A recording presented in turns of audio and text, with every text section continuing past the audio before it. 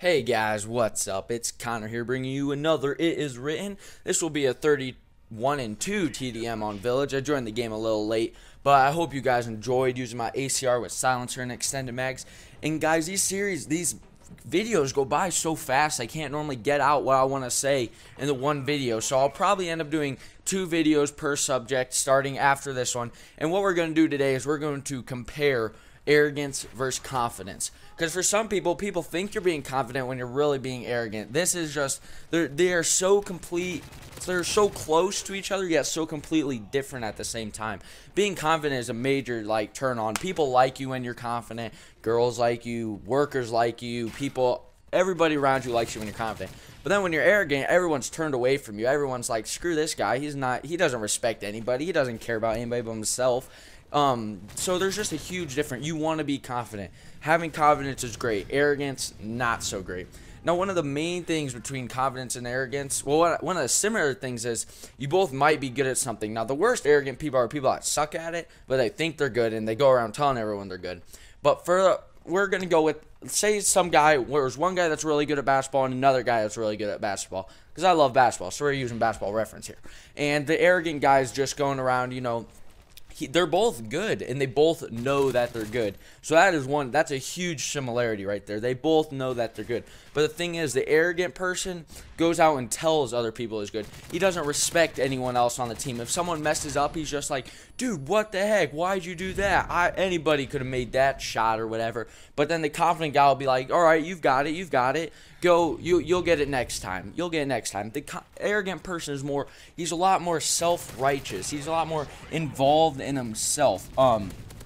He basically just excludes everyone else, and he's just like, why is anyone else even here? I'm just the best one here. Where a confident person, he's like, yeah, I know I'm the best. I know I'm the best player out in this court, but I'm not gonna let anybody know that I think I'm the best. I'm just gonna go out here. I'm gonna play my game. I'm gonna respect everybody. I'm gonna respect the other team's skills. I'm gonna respect my teammates' skills. I want to help my teammates get better too. I know I can control this game. I want them to get in and help control this game with me.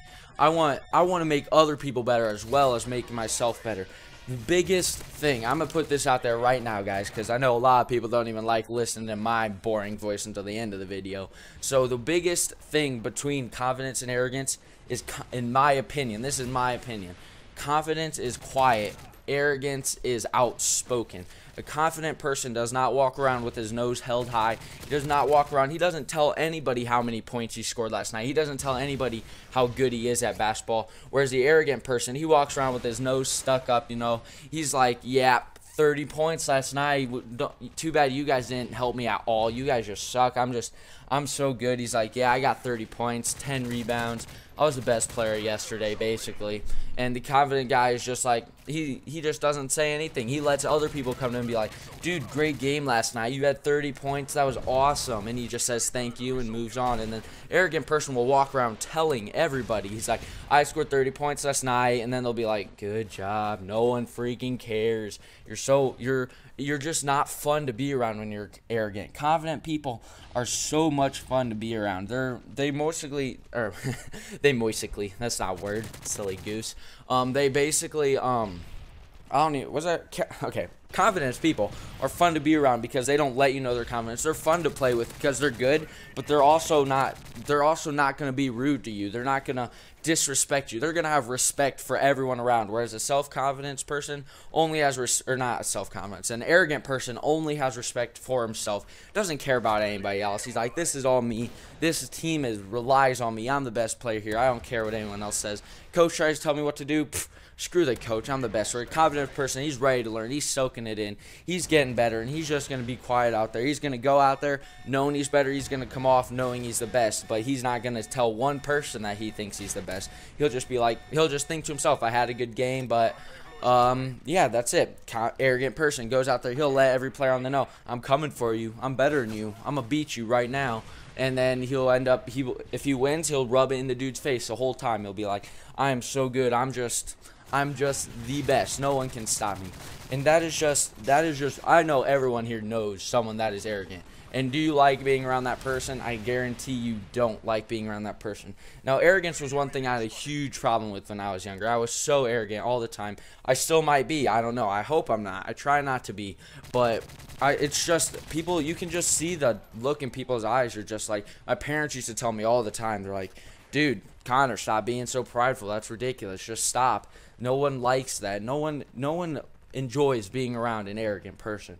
So I've tried to turn around, guys. You just gotta keep it in. You might think you're the best, but you don't have to let anybody know. Let your play do your talking. Let your drawing do your talking. Let whatever you're doing, your schoolwork, do your talking for you. Actions before words, guys. Actions before words. And in Psalm, God says, he says, a haughty spirit comes before a fall, or a prideful spirit comes before a downfall.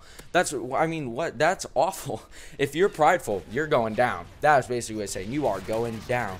But one of my favorite verses, which I'll have at the end of this video, it says, oh crap, Proverbs 18:12. Before a downfall, a man's heart is prideful, but humility comes before honor. This is another thing. It's basically saying the same thing.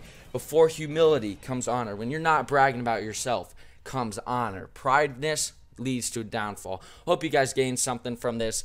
Hope you enjoyed it, and I will see you when I see you. Adios.